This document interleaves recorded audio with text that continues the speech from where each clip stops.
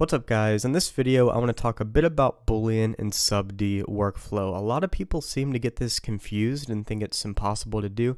It's not, it's pretty easy once you understand how it works. So what I'm going to do is make like a random little shape here, so we'll just kind of extrude this up maybe.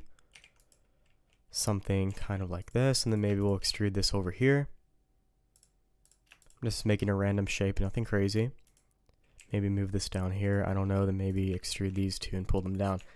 And then what I'll do is just press Control 3 to run a SubD modifier and then just kind of tweak it a bit. Maybe pull that over here, pull this up here. Just trying to make like an organic type of shape here, nothing crazy.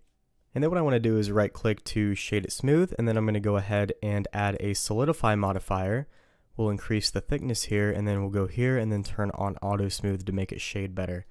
Now this is where I want to really show you how you can use the SubD workflow with a Boolean workflow simultaneously, but things can get kind of tricky, so I want to try to make this as intuitive to understand as possible, so I'm going to do that here. So the first thing I want you to understand about subdivision surface workflow is what it does to the topology. So what I'm going to do is I'm going to go here and then turn on the wireframe feature, so we'll go to viewport display and turn on wireframe. And right now we can't actually see the true topology. It's kind of like a basic, overlay of the topology. But if we go here and turn off the optimal display, we can actually see it. Now notice our levels viewport is at 3. Now if I turn this to 1, obviously the topology is significantly lower. The poly count, sorry, is significantly lower, but it's also a lot more blocky. But if I go into like 3 or 4, it continues to smooth out. It looks a lot more organic, right?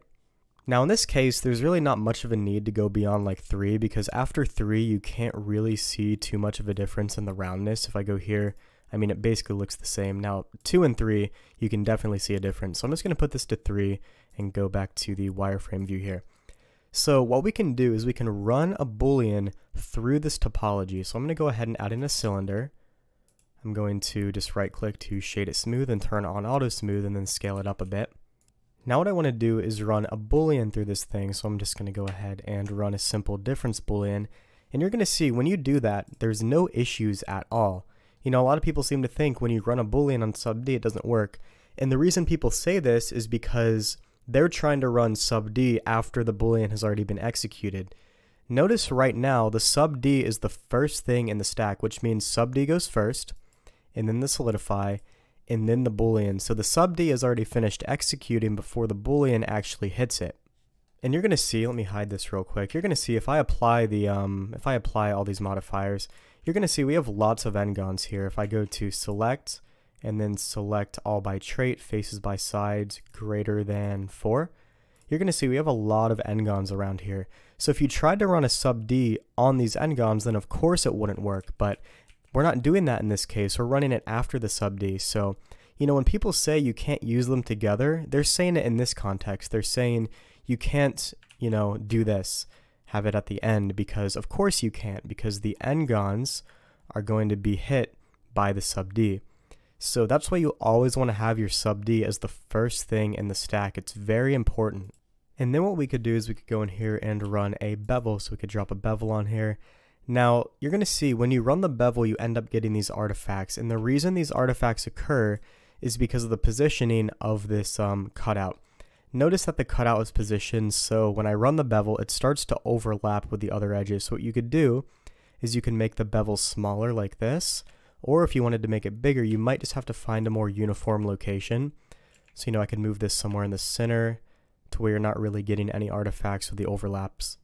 And there we go, that's really it. The only other issue I notice here is these minor shading issues on the side. So what you could do in this case is you could apply your SubD, solidify, and your Boolean, then just kind of get in here and clean it up. So you could slide these vertices and merge them together manually, but what I prefer to do is I prefer to use an add-on like Mesh Machine. It kind of expedites the process. So, I could just go in here and run a Boolean cleanup and just do it in a few clicks like that. It's not perfect, but it does kind of save you some time.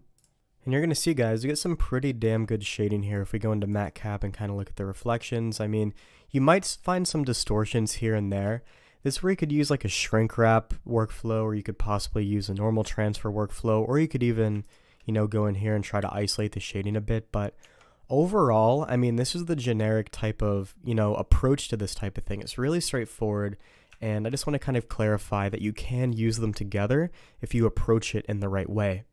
And this kind of leads me into one last thing I want to mention. I think I mentioned it in the last video as well, but we're re-uploading all of our handbooks back to our website.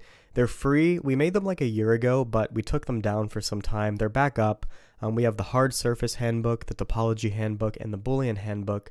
They're not actually books, they're videos, but I think you'll really enjoy them and learn a lot of similar techniques compared to what I showed here.